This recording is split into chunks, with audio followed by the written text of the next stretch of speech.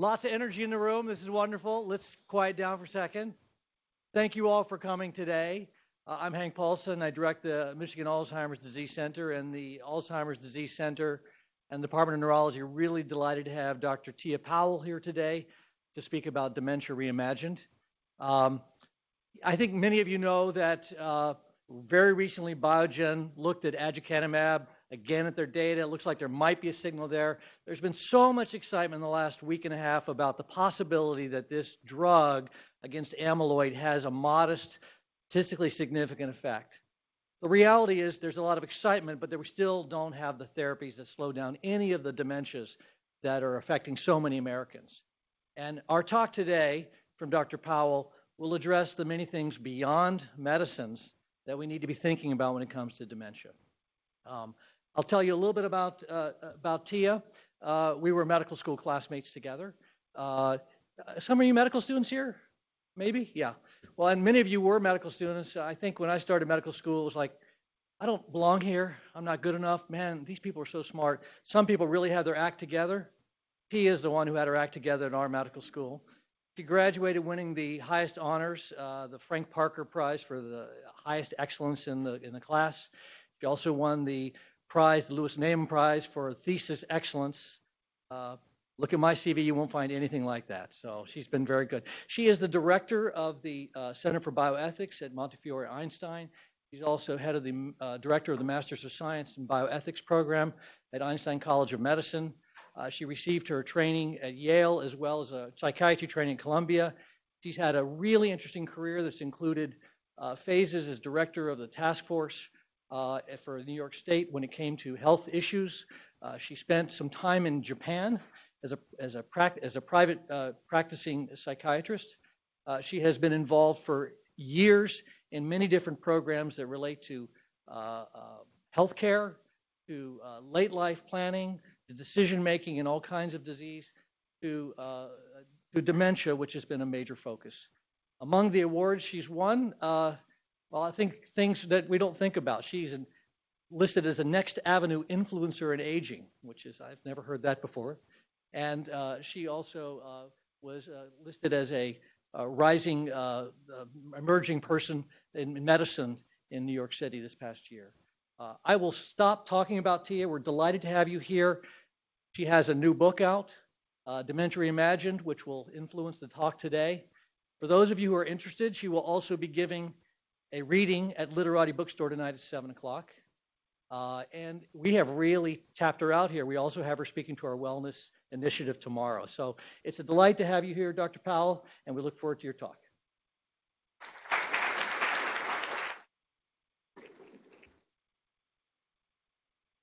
It's really an honor. Oops.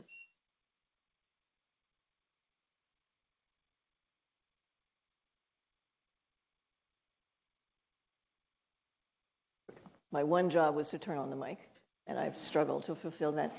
It is really an honor and a great pleasure to be here. Thank you, Hank, for inviting me. Let me jump in. So the talk will be a kind of a riff on the book. We'll draw some themes from there. I will do some self-plagiarizing and take in also some new things from things I've thought about since then. So I have a kind of a mission, and this is my mission statement. I would like to change how we think about dementia, because I think if we think about it differently, we may be able to act differently in terms of dementia. And I don't mean just us individually as people.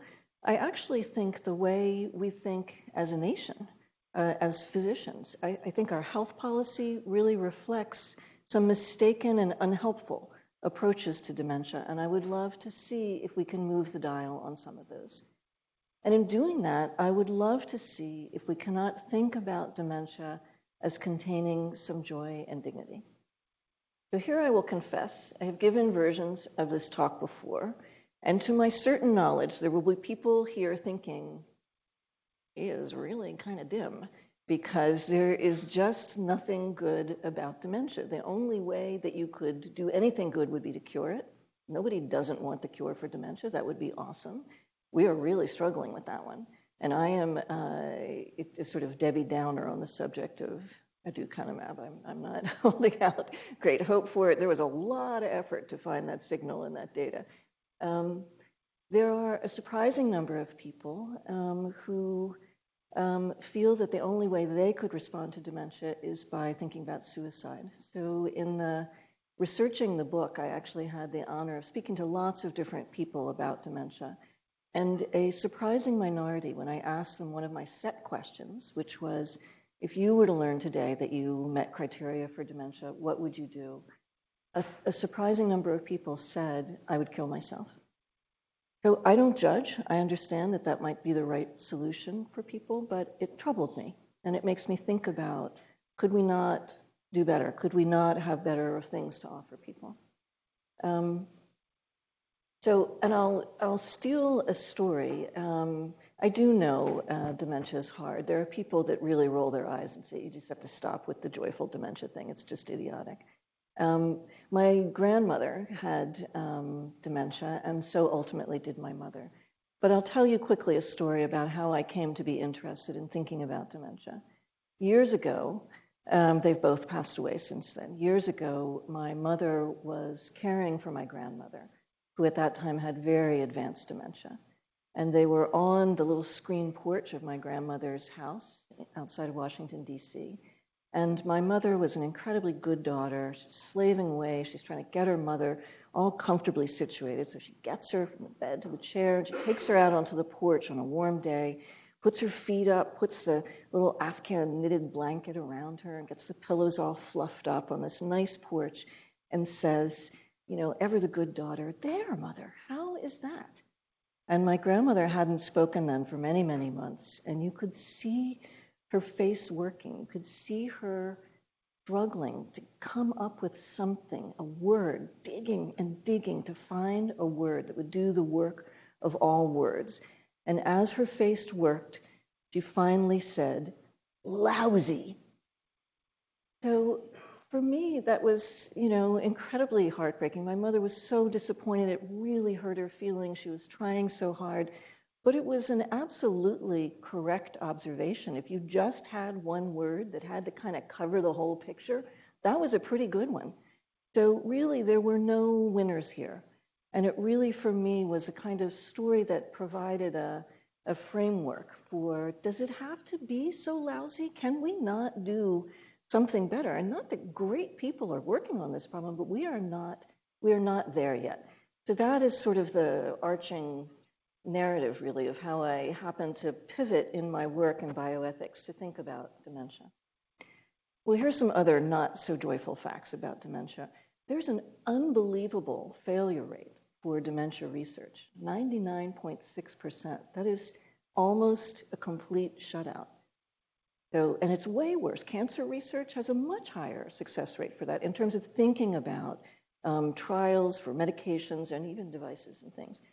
As we know, there's a big lag between the symptoms of dementia and the pathology that causes common types of dementia, such as Alzheimer's. There's also a big lag between having a great intervention and being able to get that out to people. And if you add the first lag and the second lag, the answer to that equation equals no treatment really successfully for the baby boomers, in my view. So that's my ultimate Debbie Downer view. Our brains have changed enough. The lag for any kind of successful intervention is enough. It's not coming for me. So then I better get busy and think about, what can we do? If we can't cure, I hope we can. I hope for the younger people in the audience, for you, for your kids, I hope there will be effective interventions, but that's not going to work for me. So what else can we think about?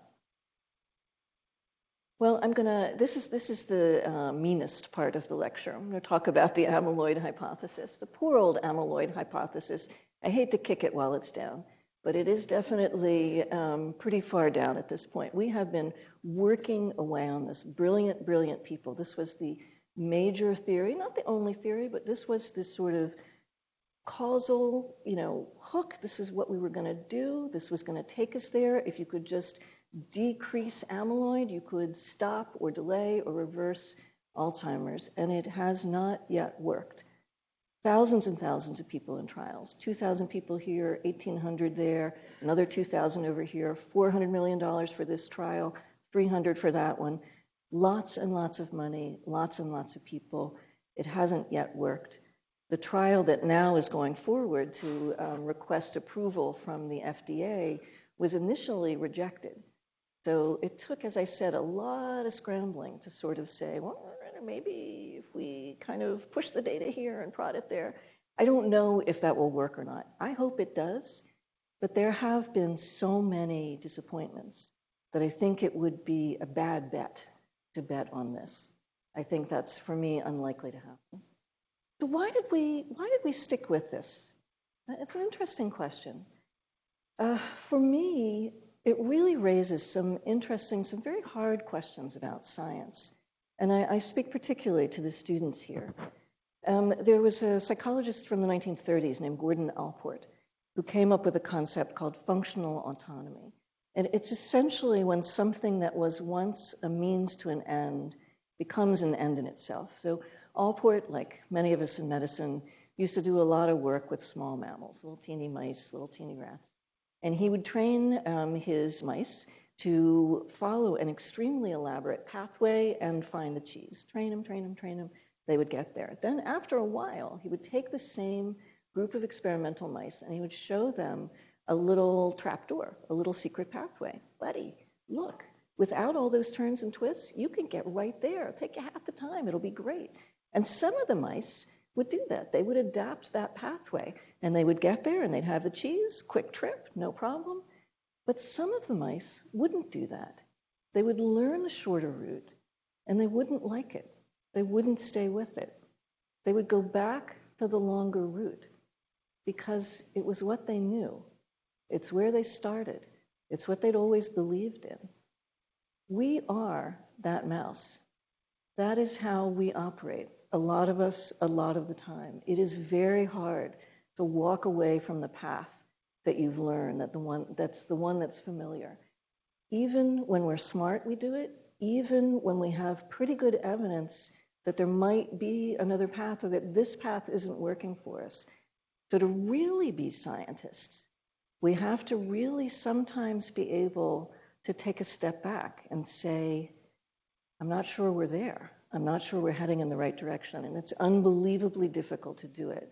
But I think that we are at that kind of crisis moment in looking at dementia. There are lots of other people moving through this, but I want to tell you about an early one. This is one of the great pleasures of writing the book is that, a wise editor said, the history stuff, it looks kind of interesting. Why don't you check that out a little more? So I completely went down the rabbit hole. I read every issue of the American Journal of Insanity, great title.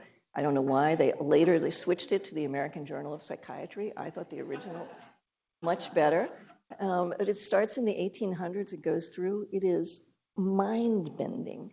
I had to limit myself to one off-topic article per day because it was just like, whoa.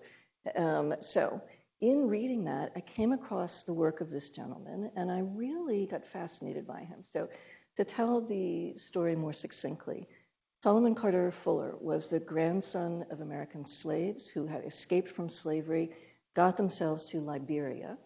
And he was a very ambitious young man. When he came to be an older teenager, he thought, I need a serious education. Couldn't do it in Liberia at that time. He comes back to the US, and he gets himself into what we now think of as one of the historical black colleges, which were not all that historical in 1890. They were relatively new in their time.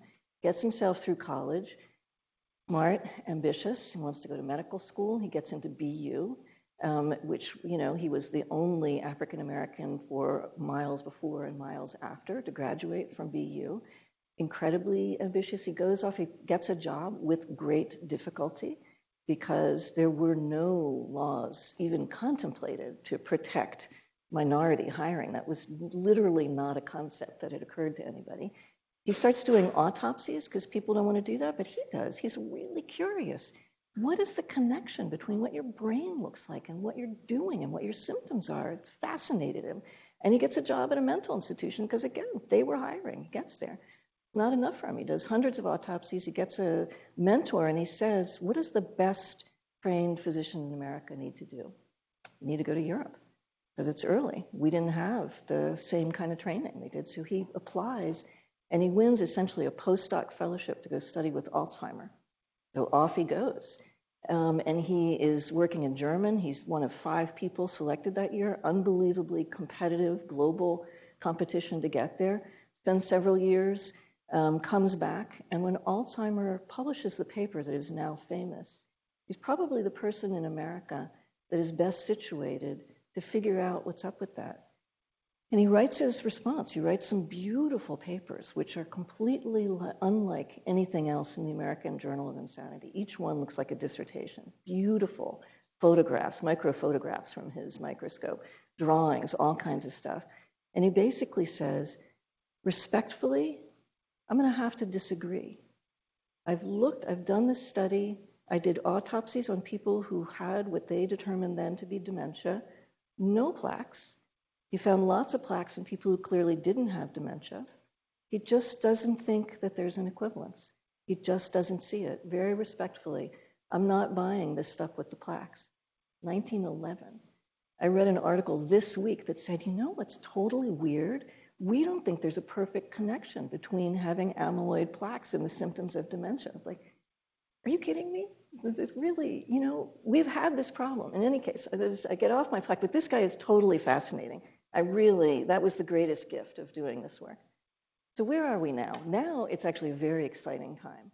Lots of people doing great work, thinking about what are we doing wrong? What else do we need to do? What do we need to think about? I know there's lots of great work here. I know Dr. Paulson is working on ubiquitin. You are in my slide every time I give a variant of this talk. And I think we will learn more about how all the different pieces of cerebral dysfunction fit together to lead to different kinds of dementia and to do something about it. But we are not there. There is some really important piece or pieces probably, because this is almost certainly multifactorial, that we need to work on. So the thing then is, for today, we don't have a cure. That shouldn't mean no hope, although for many people, including many physicians, I think it comes across that way. I can't fix you, so I have nothing to offer you. I would like us not to think about it that way. I would like a different way of approaching. I think we have care. We are beginning to know what good care for people who actually have Alzheimer's looks like. I agree, it's not a cure. Cure would be better. We don't have that, and it's not coming today. But we actually do know something, though it's not as widely available as it should be. A lot of people with dementia do not get good care.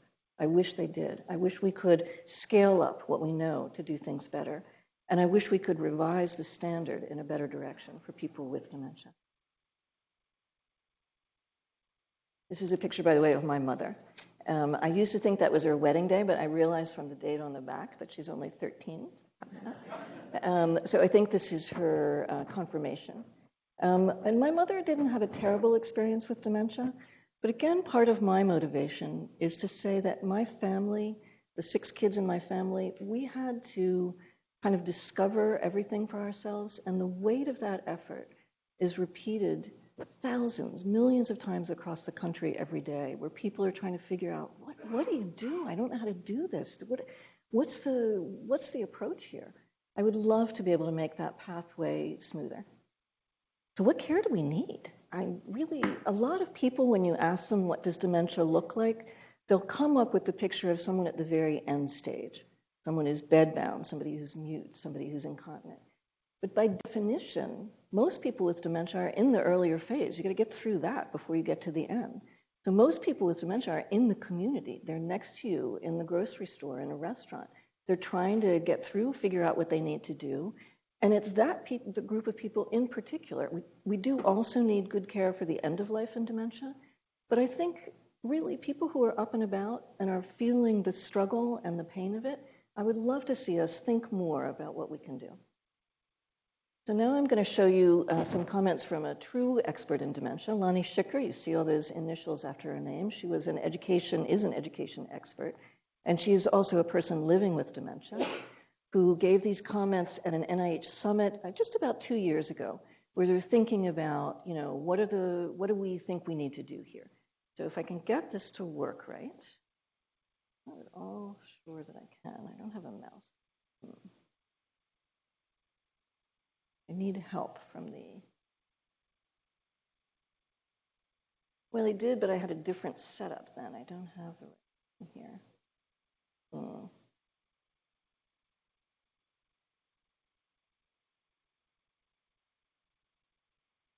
I need my little... There we go. Keyboard is crucial. Thank you. Recently, a friend of mine. Yep. Oops.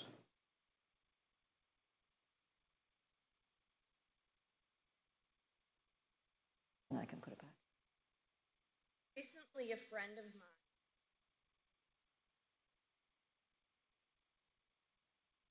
announced it. All of her friends rallied and called her.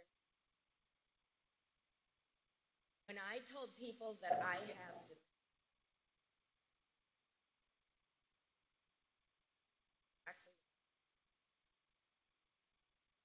silence.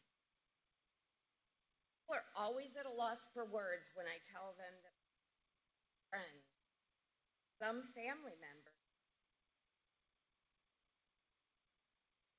I diagnosed. Despite my efforts to stay in contact with them.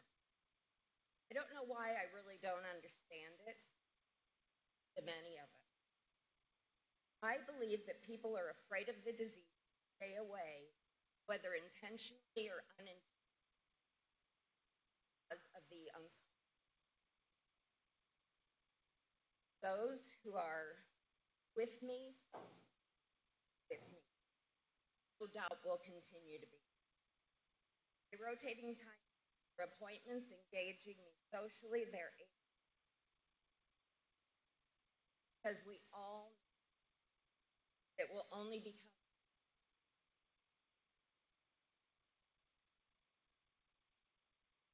mine is inevitable. Obstacles are immense. I have had intense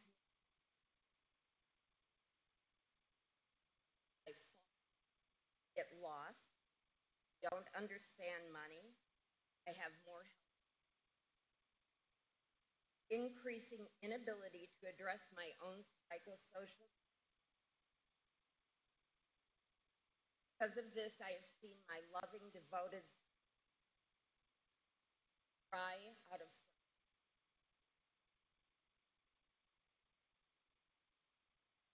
but with the support of those around, we've been able to get through. It truly takes a village, and I'm lucky to have. Recently, a friend of No.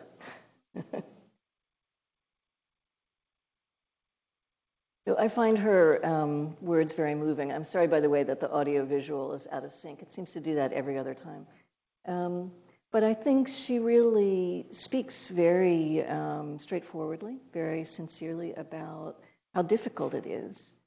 And if I think about what I'm seeing in terms of training, a lot of that is not what we are offering to young clinicians to sort of try and help people. We have a lot of tasks to do. We can't do everything for everybody. But I think there is a misalignment today for many, many patients in terms of what we're offering and what they feel they need. So there are a lot of people, almost 6 million people today in the US with dementia, and certainly many millions more globally. A lot of them have dementia today. Many more will have it tomorrow. If we can't figure out how to support that group, how even to produce and permit happiness for that group, they won't be happy. And for me, I say, I won't be happy because I assume I'm going to be there. So what to do? So there's a slight detour. One of the projects that's very interesting to me that I'm involved is that I'm chairing a committee for the National Academy of Medicine, which they're not good with titles. Really, they don't really love a catchy title. So that's the title, the Decadal Survey of Behavioral and Social Science Research on Alzheimer's Disease and Related Dementias. What that means is that they want us to make a roadmap for the next 10 years of what kinds of social behavioral science research there should be to help people with dementia and their caregivers and supporters. It is essentially a response in some ways to a kind of upcry about you're only pushing for the cure. You have not done, NIH and other groups, you have not done sufficient in terms of thinking about care. What can we do today for people who actually have dementia? Among the experts that are consulting with the committee are people living with dementia, people who have lived as caregivers, who are thinking about, we don't want to only, we are making recommendations about research, and yet we don't want these to be purely academic. We want to make sure that the problems we're addressing are really the ones that people have. The committee has reached no conclusions, but we've seen in the public part of it so far some really interesting observations. One of the main ones that I really want to ask you to help me think about is that the diagnostic process for so many people with dementia is really flawed. It's flawed on the technical level, of course, for a lot of people. Not everybody is coming to the University of Michigan. We know that there's a lot of misdiagnosis. A lot of people with frontotemporal dementia are told they have Alzheimer's disease. More and more now, that's a diagnosis that's being made, but it was almost certainly missed for many, many people in prior generations. But I'm not actually focusing on that. I do think even out in the community, lots of different people are learning to make the diagnosis of dementia.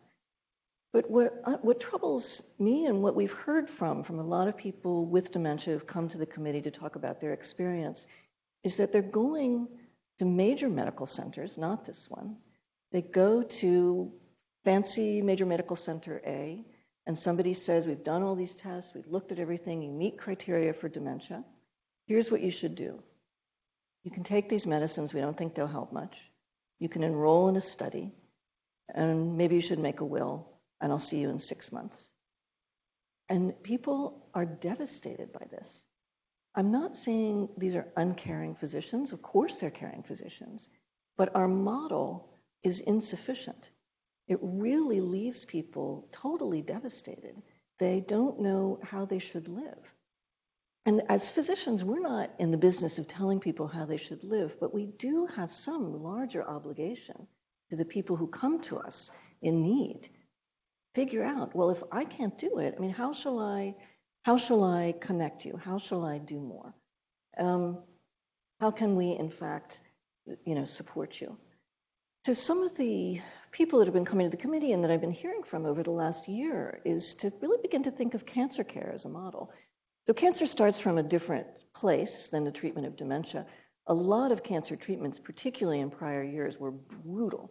So the actual experience of getting treated for cancer, even when it was successful, was incredibly harrowing. It was painful, it was frightening, you were very isolated, you were on immune precautions, separated from your family, particularly terrible for little children. So people treating cancer began to think about, apart from the medicine, we need to do something to make people not feel traumatized should they survive. We need to do something more here. So now, if you talk to people and they get a cancer diagnosis, their family, if they're in a great cancer center, their family is invited to support groups. They get all kinds of stuff. The person with cancer is often invited to do, various things to connect them with other people, all kinds of sort of healing treatment, even some alt treatments. That doesn't have to be your thing. But there's a notion that the illness itself is one part of the problem, but your experience of it and surviving that is another one. And we have a big problem with this in dementia. It's unbelievably isolating. It's terrifying. Old age is in itself isolating and fairly terrifying. But when you add to that dementia, the social stigma is unbelievable. Even in a nursing home, they don't want you around. There are all these separated things. Get those people who can't do stuff anymore so I don't have to look at them. They're too scary for me. So we're really erasing and making invisible people with dementia. It's that issue that I think we do have some technology. We don't have the technology today to get a cure, which would be fantastic. But we could do a lot better job of thinking about what is it like for you with dementia? Can I not help connect you with somebody, even if I, as a physician, don't have a curative strategy? Can I not connect you with a group of people who may be able to help lift with this burden? I'll also add that, unfortunately, because of the lack of cure in dementia, there is plenty of room for charlatans. And our lack of embrace of the person with dementia leaves the door wide open for charlatans. So there are lots of people who will sell you supplements that don't work, who have whole programs, who will say, I can cure dementia, come to my clinic, come to my program. And people, for a time, go to those places and cough up unbelievable amounts of money. And maybe some have a kind of placebo effect. There's no data to suppose that there actually is something curative in any of this stuff. But they're there in part because we didn't really offer to accompany them. We didn't really offer them an evidence-based, thoughtful, non-destructive option. So I'm sure many of you working in the field have come up with people that have been to some of these clinics and sort of tried it out. They're there because I think we've missed an opportunity that I would love to see us take up. And I actually have to say, I think this is one of the places that's really acting on that. I think actually there are very exciting things here happening within the dementia framework, that there really is great work in terms of reaching out and wellness and stuff like that. I have to tell you, I don't think that's the model everywhere. That is not what's happening across the country, where people are going to all kinds of big and fancy, great places where there's fantastic research, and they get this devastating, yes, you have dementia, see you in 6 months, you're kind of on your own. That is really heartbreaking for a lot of people. So how are we going to do this? What are we going to do? I will say that actually in lots of domains, not just in dementia, social support and interventions actually make a huge difference in health outcomes. That is indeed, as the fantastic book, The American Healthcare Paradox, points out, that's why so many other countries have better health outcomes than we do. We spend way more money than anybody on acute care, and our health outcomes famously are kind of crummy. If you add the social support spend plus acute care, we come out kind of in the middle, and that matches pretty well with our health outcomes.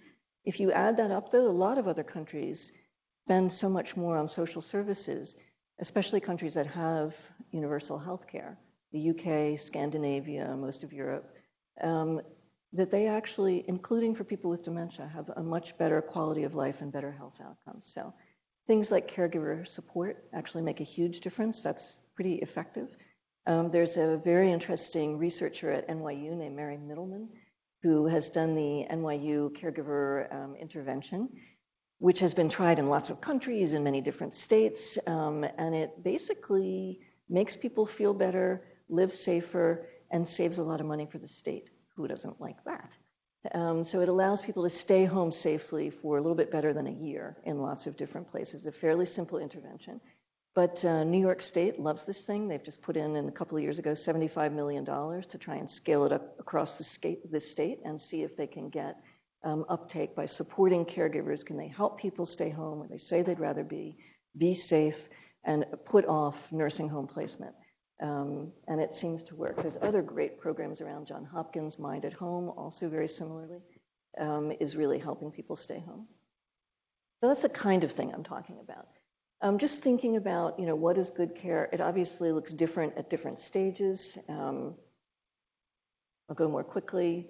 Music, as we all know, is one of the kind of successes in terms of dementia. For reasons that are certainly unclear to me, maybe other people here can help us understand why. The parts of your brain that deal with music are beautifully built. They actually are really resilient. People who cannot speak readily can still sometimes not only appreciate, but actually make music. There are people, and you may have seen films of them on, public television or whatever, where there'll be somebody who hasn't spoken in a long, long time, but used to sing a cappella a million years ago in college. And if you put him in front of a group of people and turn the music on, all of the lyrics will come out perfectly preserved, and is singing, the songs of his youth, and clearly looking joyful.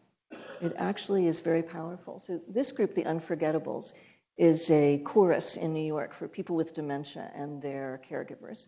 And you can't actually tell who's who, which is part of the beauty of it.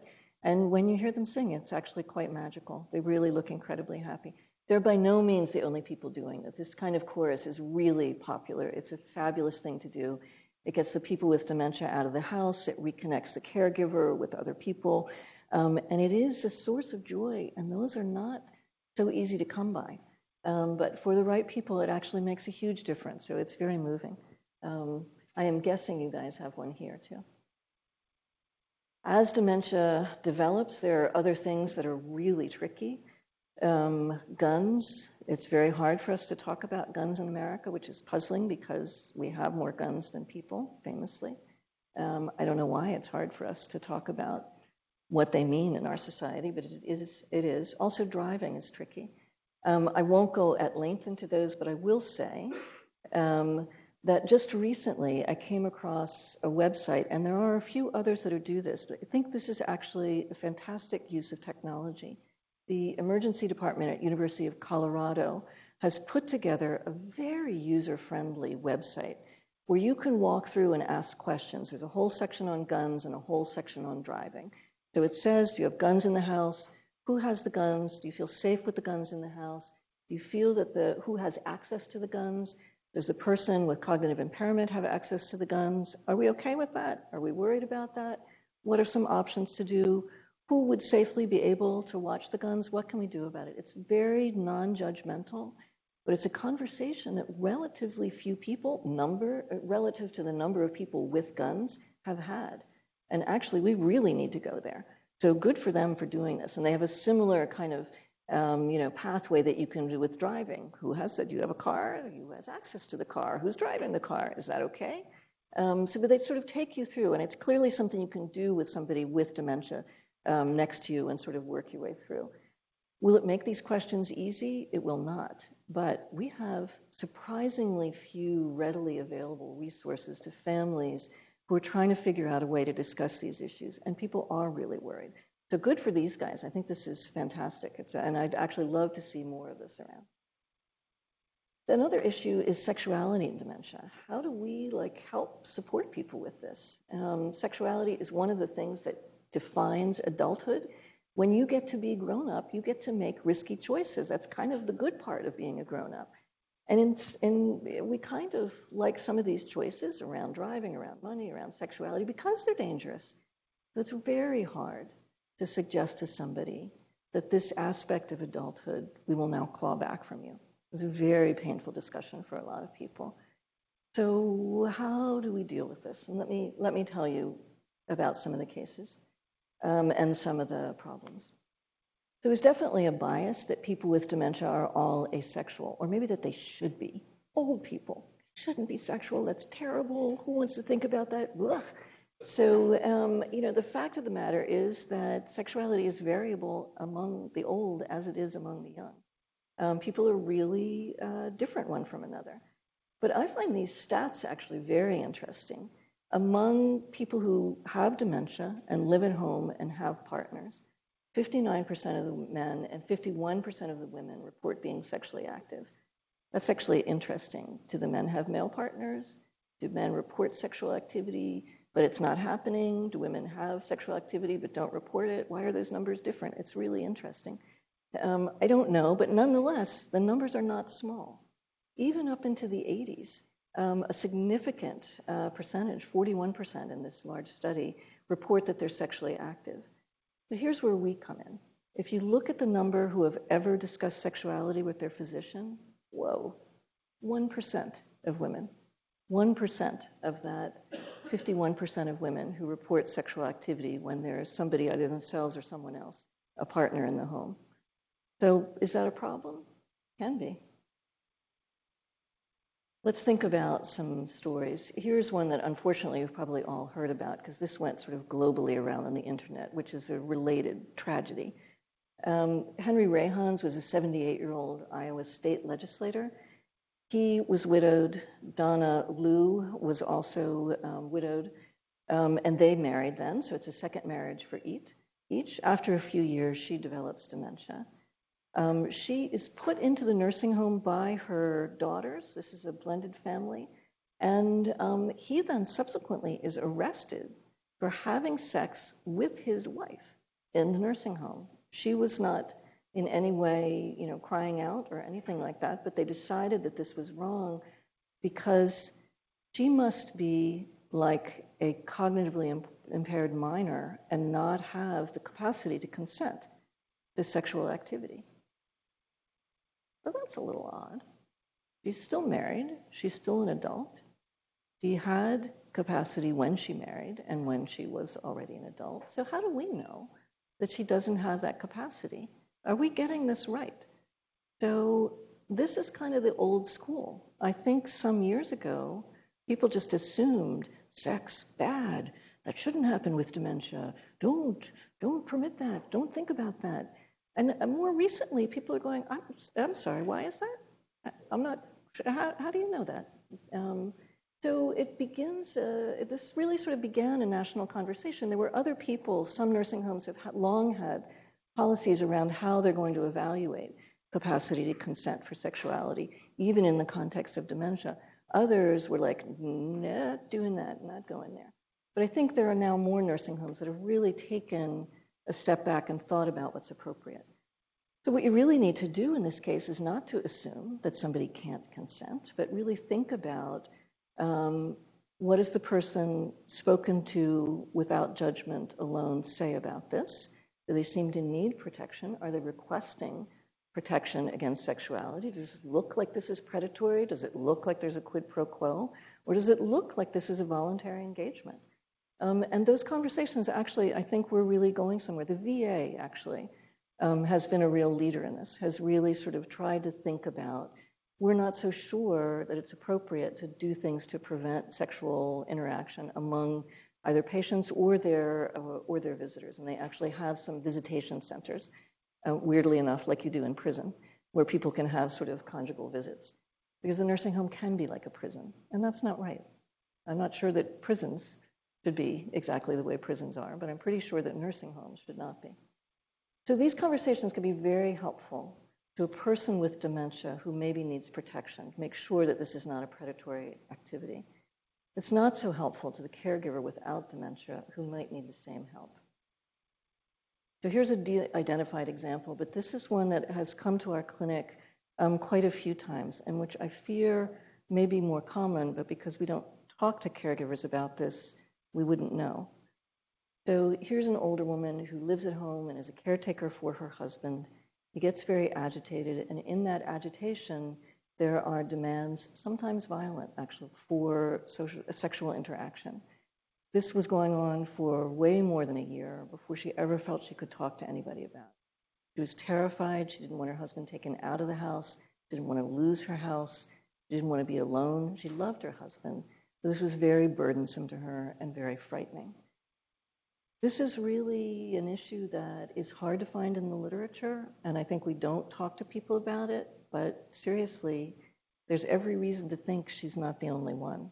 There are a lot of older people who are, and all sorts of people are uncomfortable talking about sexual activity, and particularly with a beloved partner, when this is a shift and it looks really offensive. It's really a hard thing to say about somebody that you care about, that they have changed in this way, that you no longer feel sexually safe with somebody to whom you may have been married to for decades and decades. That's a hard thing to say. And we, I think, have not been helpful enough in helping people normalize that discussion and figure out what's to do here. How can we make you feel safe, and how can we figure out a pathway that would genuinely be helpful? So that's what I mean about people have dementia and they are living with it, and they could use our help. And by this, I mean the whole interdisciplinary team. We could use our noggins to do some things that we haven't really fully tackled yet. So, there's all this inappropriate sexual behavior. So what would appropriate sexual behavior look like? Well, truly, there can be appropriate sexual behavior in dementia. It's a basic human need. There's nothing about dementia that would make you not be able to feel lonesome or to wish for intimacy or affection or touch, so that there can be appropriate sexual activity. And it's clear that some people are able to get there. It's not true for everybody, but we really need to kind of rethink our notion that, as health professionals, we need to stop this, put an end to that right now. That's not our portfolio. Nobody really asked us to do that. Well, maybe the adult children of the blended family did because it makes them uncomfortable. But really, that's not probably the best use of our of our services. So what to do? It's a tough question. One is just to be sort of more open about sexuality for all different core categories, age, disability. It certainly can be appropriate. You do need to think about, some people do need protection, absolutely need protection in the sense of we don't want them to be victimized. We don't want there to be a quid pro quo or something that's unwanted. That probably works better in a nursing home where there's less privacy, but it's easier to protect vulnerable people. Although there are other people who say, don't protect my rights away. I'm still an adult. I should still be able to do adult stuff. It's harder to figure out what to do in the community where there is more privacy, and therefore it's harder actually to look after people who are vulnerable. So this is a thing that I think we need to begin to discuss. I will tell you, we don't, with older people, do the kind of questioning that we're trying to make routine now in regular visits. Like now you go to the doctor, you're supposed to be asked, and we often are asked, do you feel safe at home? Recently, my husband who plays soccer broke his nose. So I actually took him to the emergency room where I work. He's in his soccer uniform, blood pouring out of his face. He looked like a giant 5-year-old. And we go to the ED on Sunday morning, and the intake nurse very appropriately looks at him and says, while I'm standing next to him and he has blood coming out of his face, "Do you feel safe at home?" So he looked at me, and in 35 years of marriage, I know exactly what he's thinking, which is, this would be so much fun. And he looks back at her and says, "Yes, I do feel safe, thank you." So we do need to ask that question. It's awkward. It can be really tough. But we probably need to ask it yet more broadly than we have thought to do so far. So that would be a start. It's not a solution, but it might be a start. So, just quickly to summarize, there are new scholars who are thinking about this and basically saying if you assume that a person with dementia should either is or should be asexual, then any behavior is deviant. We should stop that. That's what a good healthcare worker does. But a newer approach is to think, it's actually my duty to support the right to benefit from all of the things that grown-ups get to do, including sexuality, and that maybe we have misdefined autonomy as based too exclusively in cognition and in reason. Maybe we need to be more respectful for those, including for those who have cognitive impairment, and think about autonomy as basically including affective wishes, preferences, all kinds of things that actually do express the continued personhood of that person with dementia, even if they cannot give you a sort of reasoned set of arguments. So we may have overthought what autonomy really looks like for some of our patients. So I'll quickly, when are we due? Okay. I'm going to speed through this, which is too bad. I will say if you take away only one thing, I hope you will remember that feeding tubes in late-stage dementia are not helpful. We used to recommend them. More than 90% of people with late-stage dementia have difficulty swallowing, and the conventional wisdom used to be something along the lines of, your mother can't swallow anymore, she has to have a feeding tube or she will die. A more honest discussion is, your mother is in the final stage of dementia when most people have difficulty swallowing. Ideally, we talked about this at the beginning, so we know her preferences and yours about what we should do. But if we haven't, let me tell you, I don't recommend the feeding tube. It does not improve quality of life. It actually decreases it considerably. At a population level, neither does it increase length of life. People with a feeding tube are more likely to be restrained, are more likely to be left out of the dining room in the nursing home because it's too much trouble to move them. Really, why don't we consider comfort feeding? And actually, if you as a family member would like to do that, you can do a pretty quick training so that you're capable of doing that. And it's a lovely thing, actually, to be able to have that human contact and to do the feeding. That's what we recommend. So please consider that. We could do a much, much better job on end-of-life care, but I will feed through that. I'll say a word about aid in dying. All those states that permit aid in dying have essentially the same model legislation, which says that you have to have current capacity to make a decision and less than 6 months to live. So those two things can never happen in dementia. You either have more than 6 months prognosis or you don't have current capacity to decide.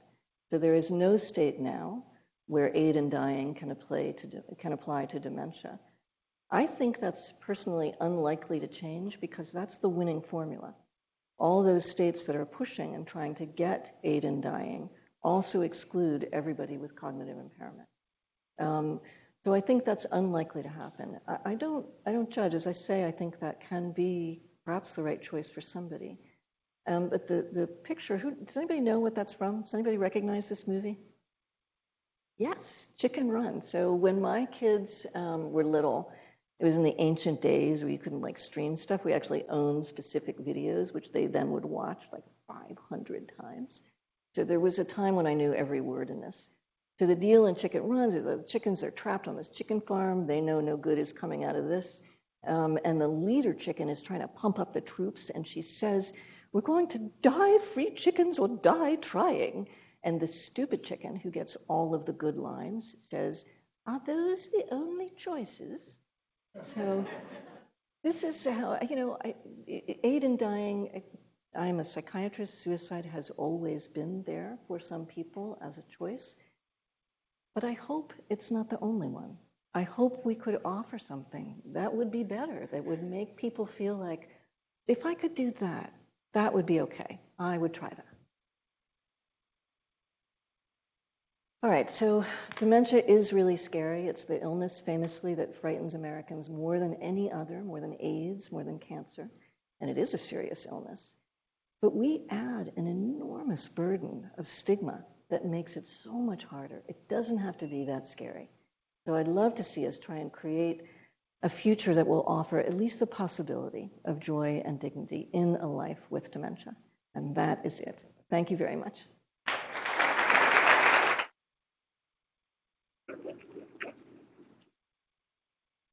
Time for a few questions.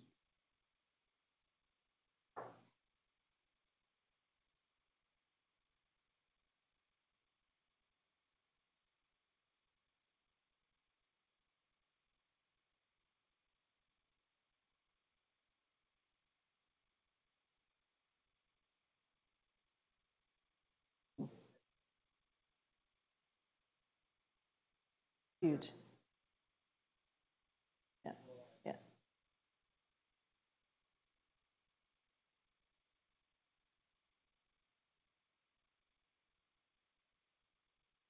We should totally do that. That's actually one of the few bright lights, and it's actually really interesting. There are more people still with dementia, but because there's so many more older people, if you look at the cohort of 80-year-olds, 90-year-olds, the percentage of people with dementia is actually going down, and it looks like that's because of improvements in cardiovascular care, treating blood pressure, all kinds of things like that.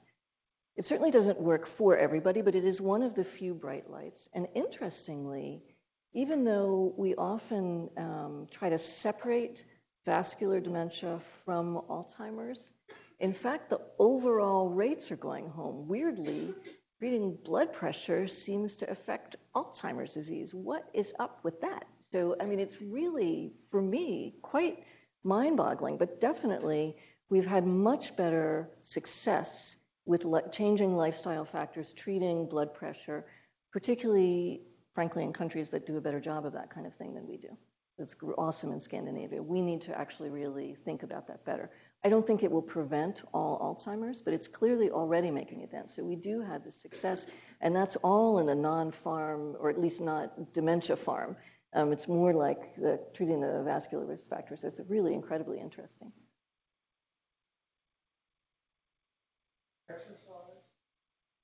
So there are definitely things that are helpful. They're all in this cardiovascular thing. There's the best data probably for exercise.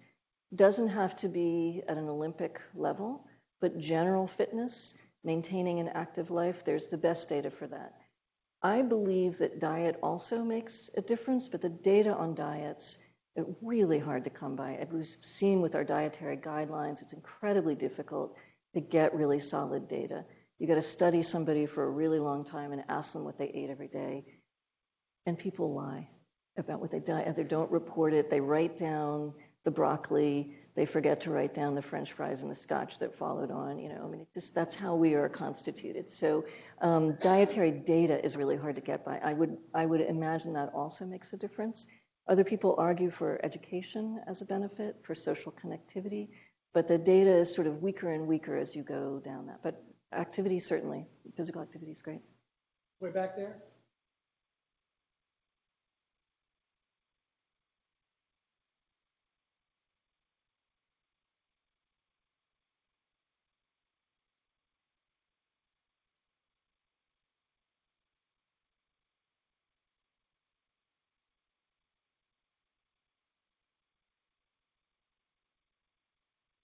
Absolutely. That the NYU caregiver intervention is specifically one that's being brought to scale, which is actually.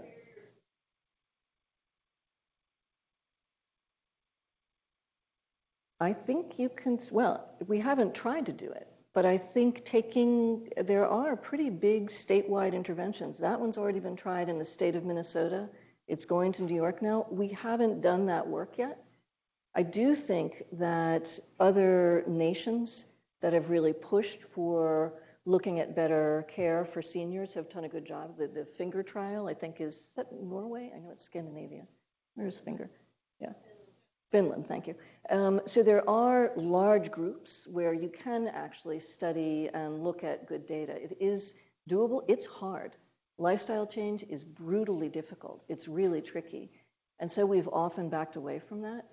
But actually, that's where the evidence is sort of pointing right now, that there is gain to be had there. So we need to figure out how to get it together and try and do that.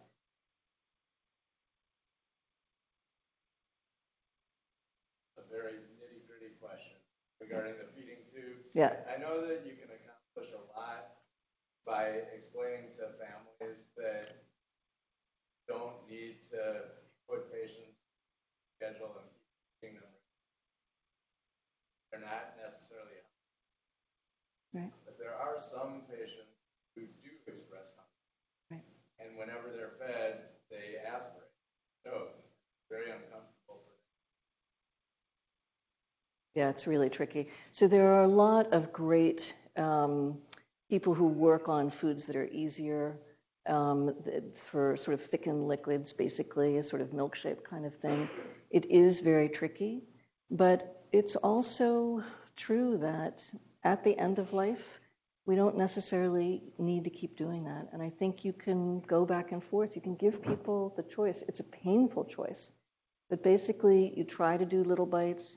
You try and avoid the aspiration. And even, by the way, the symptoms of aspiration don't necessarily go away when you put somebody on a feeding tube. People are still getting pneumonia, still aspirating just their own secretions and stuff. So we can't get away with that dysfunction in the swallowing mechanism, even by putting somebody on a feeding tube. I think it is painful. The earlier we have that conversation, the more comforting we can be. And I think we can try and help people saying this is where we are now.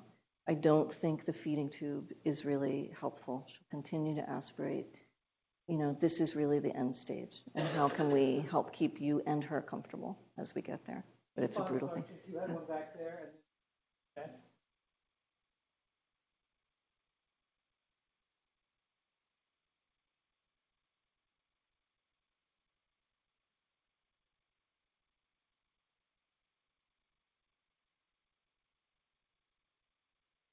I'm so glad you asked that question. This is one of my favorite questions. So in the book, yes, that was a little bit hard to hear.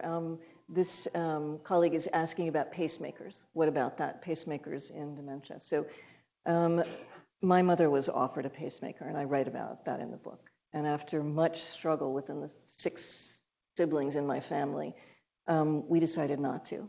And it was really hard because the physicians, I thought, were quite brutal about this, saying, nobody dies of heart block. It's like, yeah, but she is dying now, so, I'm not sure we care which thing is going to beat, who's going to get to the finish line first. So we think about pacemakers, or some of us think about pacemakers as in a special category. It's just a little thing. It doesn't hurt. Why not do that?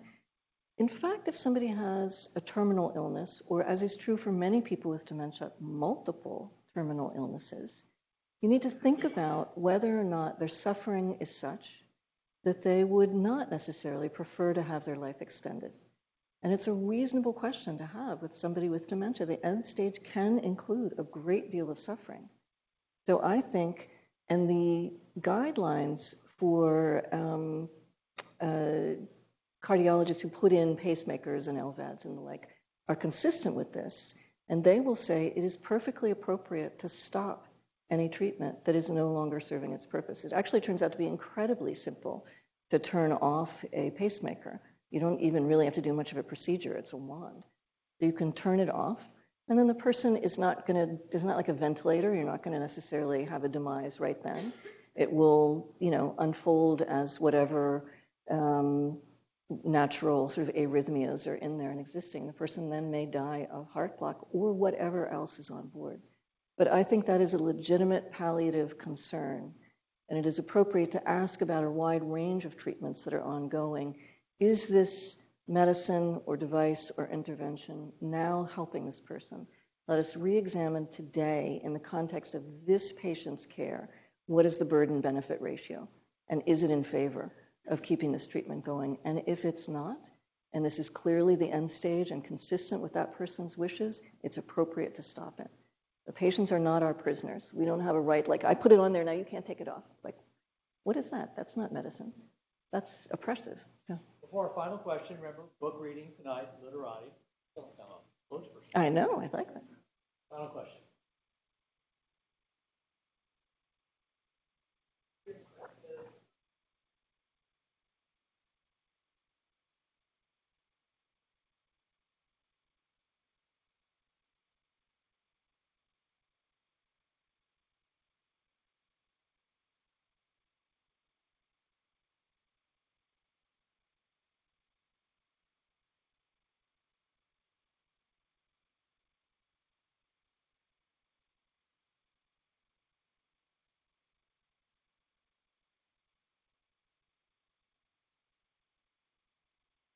I hope so. I think you're absolutely correct. Famously, the hospice guidelines are really focused on cancer care. That cancer was really the model that took us toward hospice. Let's figure out how to provide good care at end of life for people with cancer.